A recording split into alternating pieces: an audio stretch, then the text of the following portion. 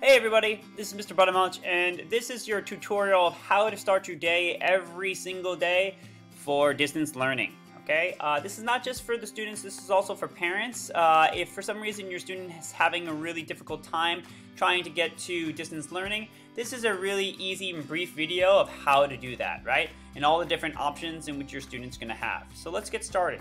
When you get to the top of the bar right here, you could just click right on the bar and put Google Classroom in. And you go to your Google Classroom, classroom.google.com, and that'll be your account. Now, if you look down here, these are the accounts, right? You're gonna have your student put their PSIS 217 account. Unfortunately for parents, you do not have a PSIS 217 account. However, you can go on to Google Classroom with your student's account, right? So this is just a student that we just created just for this tutorial. So 678 student. Obviously, you'd put in your own at psis217.net and click next. It's going to ask you for your password. Let me just put my password in, please. And you're going to click next. Okay. So I'll be going into my classroom, and your Google Classroom will look, once it loads, will look like this, right? At the top left-hand corner, you're going to notice three little bars. If you click that, you can see that it says classes in it. Now, many of you, if you have not joined the classes, you're going to see something like right over here where it says join, and these little buttons right over here. Right? That just tells you that you are invited to it. All of you actually should already be invited to the classrooms themselves, and you have to click join for you to be able to get into the classroom and start seeing work, right? So if you look, I'm a 7th grade student. This is actually a sample 7th grade student. I have middle school music, middle school art. I have 7th grade ELA. I have 7th grade science with Miss Quinones. I have 7th grade math with Miss Vega. I also have Mr. Buttermilch down here, US history.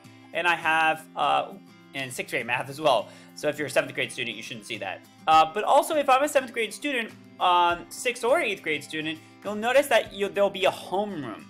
Now, this is a really important place to start because this is where you're going to start your day. So for me, I'm going to join my homeroom because I'm going to see if there's any announcements either from the school or any announcements from my teachers. So here I am. This is my 701 homeroom. Wow, look at this picture. It looks great.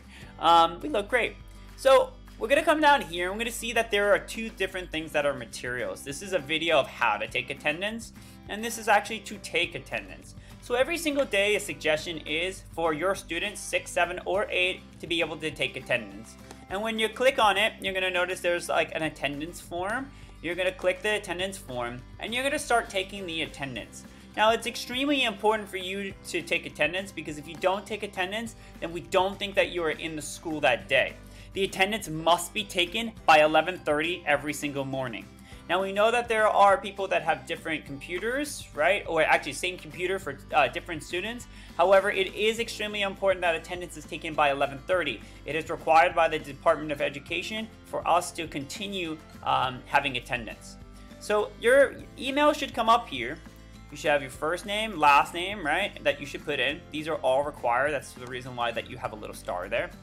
We're going to ask you a simple question. How's remote learning going for you? You're going to actually choose it. And then if you want to elaborate your answer, which is not a required one, you could tell us specifically how it's going. You could also send yourself a copy of the responses, just in case if you would like for your own storage, right, of all of your attendance records. You click submit, and then you have your attendance. Now, I'm going to go back to my Google Classroom. I'm in my homeroom, right? If I want to get back to my classrooms, I'm going to go to the top left-hand corner with the 3 bars. I'm going to click here and I'm going to click classes. Okay, I should see all of my classes in here still. Oops, excuse me. I should see all my classes in here, right? And I can really toggle through them. So let's go down to let's just say Mr. Buttermunches, right? And then I'm going to join that.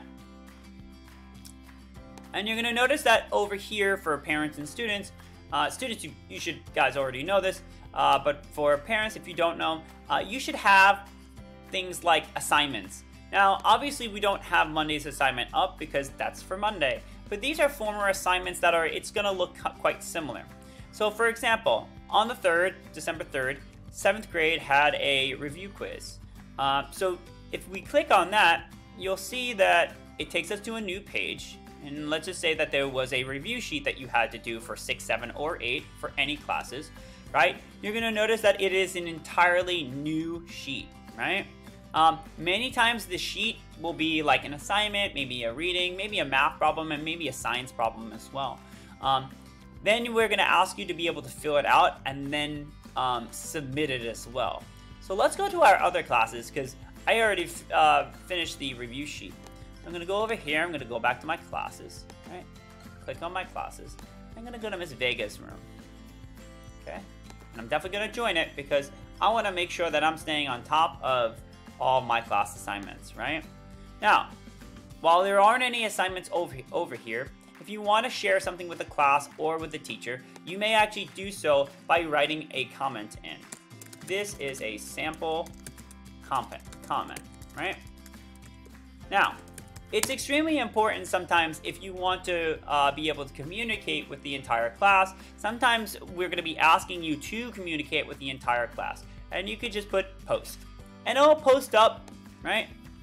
That'll actually be something on the wall. Keep in mind, though, that we are, as our policy is with the middle school parent handbook, we are following the rules when it comes to what we're posting, right? So we need to be conscious of the things in which we post, and we need to be kind and actually courteous not only to our fellow students, but also to the teachers involved. So the things in which you type on here still follows actually the guidelines in which we have also for the school itself, okay? Now, I'm gonna go back to my classes, so I'll just actually show you up here. Go back to my classes. There'll be something also that says calendar. Maybe I wanna click on that. Now, what's interesting is that every single time that there's something due, you'll have actually a calendar, and each of the assignments that have already been assigned to you will be in this little calendar here. That might actually help you in regards to trying to understand what is being asked of you. So the calendar actually feature is really, really important. There's another feature also, which is a to-do feature, right? The to-do feature actually talks about the different classes that I'm in. Let's just say, what are the things in which I have to do for math? What are the things I have to do for social studies, and so on and so forth. And this is just a way of actually just showing what is your to-do list that might be helpful, and then what you finished. Obviously, if the student hasn't actually finished anything because we haven't really assigned anything to you, but it could also tell you what you've done. This is really important too because let's just say that you go to your pupil path and for some reason you don't have a grade in there. And you can see actually at the top where it says to do and done. Let's just say for some reason your grade's not in there and Mr. Buttermilch has it in as missing, but you've done it. You could always just go, again, not only to your to-do, but you go to your done and say, well, Mr. Buttermilch, you send Mr. Buttermilch a message, kindly, and say, Mr. Buttermilch, you know, it already says that I finished this under my name over here. Can you check again? And then I might be able to check again and just make sure that it is on the list. Okay? Excellent. So over here, you'll also notice that you can manage your account. This is how you can sign out. The way that you can sign out, since there are multiple, sometimes there are families with multiple students that are in the middle school, or PSI is 217 for that matter, you can go to the top right-hand corner. The S actually is just for student, but it should be your student's first letter or the first name. And you can go to sign out, okay? You could also add another account. Adding another account will allow another student's account on there, not actually specifically to the Google Classroom, but actually to your account just in general, okay? This little bar is your Google Apps. Your Google Apps are really important because it can send you to different places. So for example, let's just say there's something actually in my drive. A drive is basically where you're storing everything and where you can find everything that's been sent to you as an assignment. So let's just say I go to my Google Drive, and I'm gonna move you over a little bit. In your Google Drive, it should look like this, right? These are the different things that have been shared with me. Oops, sorry. These are the different things that have been shared with me. So it's already in my drive. I already have a priority bar. That just basically means that you can designate some things, or you can make things really, really important. But we probably won't be using the priority one as of now. You can do shared with me. Sometimes if while we don't have email at this school, meaning technically you can't send me an email, you can send me messages to remind, you can send me messages on Google Classroom, but what you can do is you can share actually, again, the work with me. That means like when you submit it, it'll be in my shared with me doc. If I share, or Miss Vega, as you can see, for this student had shared anything with them, you could see actually that it's already been just given to you, and it's all stored in kind of one place in this Google Drive. There's the trash, which is something that you just throw out, and your recent. The recent is actually really helpful because let's just say that you were working on an assignment and my brother or sister has to come on here and I have to sign out, and you go, oh man, what was that assignment that I was working on? You could just go to your recent and look, there's the Chains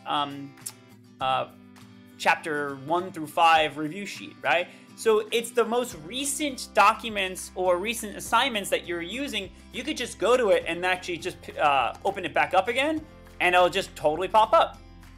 So as you can see right over here, boop, right? That's the recent one that we were working with, okay? So those are just really helpful when it comes to your Google Drive and how to use it. Let's go over to just lastly, some of the other apps in which you have. If you click your apps, you'll notice actually that's your Google Classroom. If I wanted to go to my Google Classroom, I can click that. For your Google Docs, when it comes to your Google Docs, it's kind of like for those parents that remember it, Microsoft Word. It's kind of like where like you write your essays and stuff. Sheets is like almost like a Microsoft Excel, and Slides. Let's just say that I or Miss Christian for Humanities, we wanted you to focus in on a character development and create a PowerPoint for a character.